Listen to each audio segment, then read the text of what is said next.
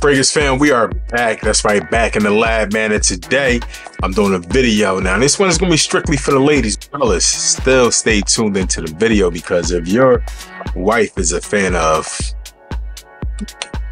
YSL Libre, my wife emptied this bottle out. If your wife is a fan of YSL Libre, or your girlfriend or your moms or whatever, you might want to check out LIBBRA from MAISON ALHAMBRA. All right, stay tuned.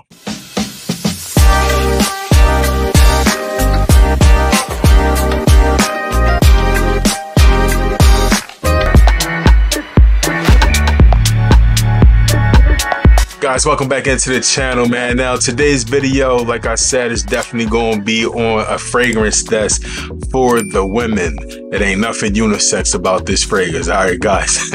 Normally I say give it a try, but no, this is strictly for the females. But nevertheless, man, new subscribers, peace to y'all. My return subscribers, peace to y'all as well. Shouts out to everybody that been checking out the channel. Y'all know we hustling for that 10K to get that 10K subscriber mark by the end of this year. But nevertheless, guys, YSL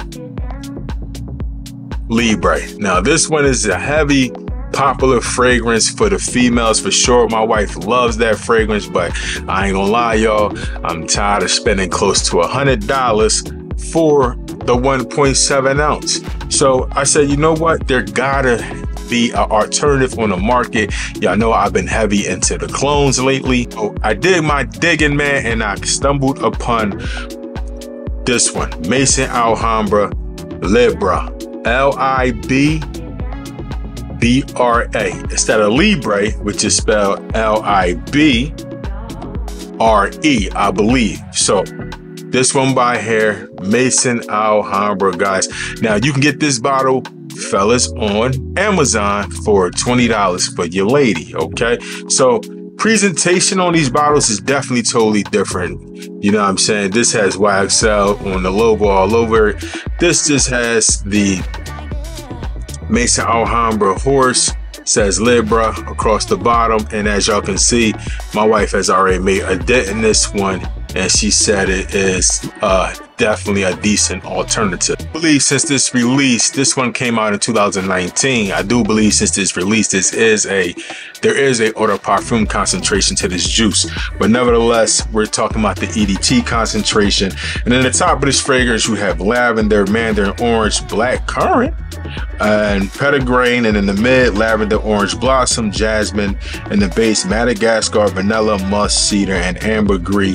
And this one is classified as an amber fusier. So I'm gonna go ahead and spray it, because I'm not gonna lie, I do like smelling this on my wife. She has definitely tested this one out through the waters, and she said it is a nice cologne. So we're gonna go ahead and spray the cologne first.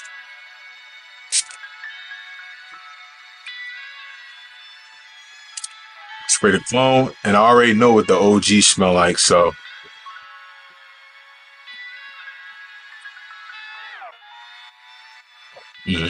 lavender, and this one. So to me, the distinctive thing between the clone and the OG is that right off the bat, the OG starts out a little bit more potent than the clone. When you first spray this, you're definitely going to smell lavender and florals in this one. It's a nice floral fragrance, lavender. For me, just reviewing this one as a man, I don't really smell black currant. I'm very familiar with that one. There's no kind of vibes getting off with that. Lavender, musk, vanilla,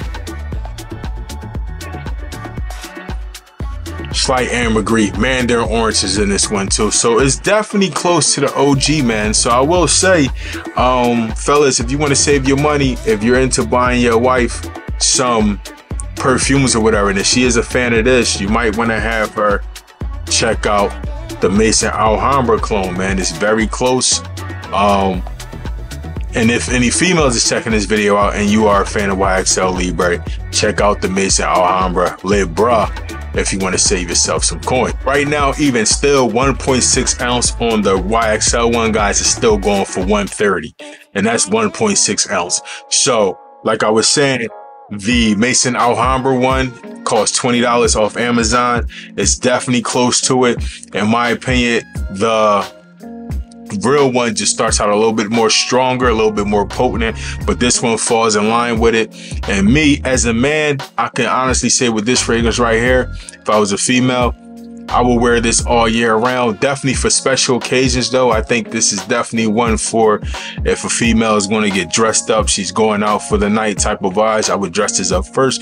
Then I would come casual with it. For sure, to me, this is definitely a nighttime scent if I was a female, but once again, to me, this screams versatility.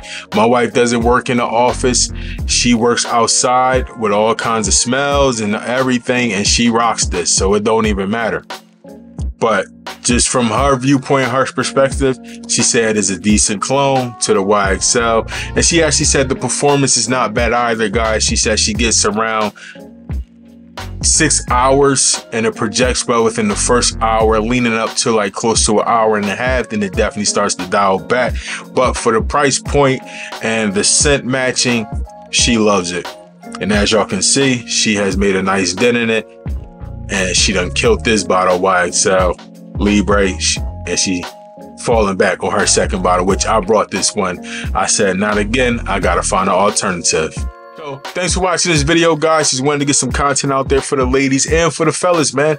If your wife is a fan of that fragrance, listen, get this one for her, ask her to try it out. This one is only $20 compared to paying $130 for a 1.6 ounce. On this channel, you know, we love to save that bread up. My wife says fairly close to the original and she digs it. So yeah, I have no problem with it. So, all right, fellas, ladies, if y'all was checking out this video, if y'all need more content, click on that video header up on the screen. You want to like and subscribe to the channel, you go and do that as well.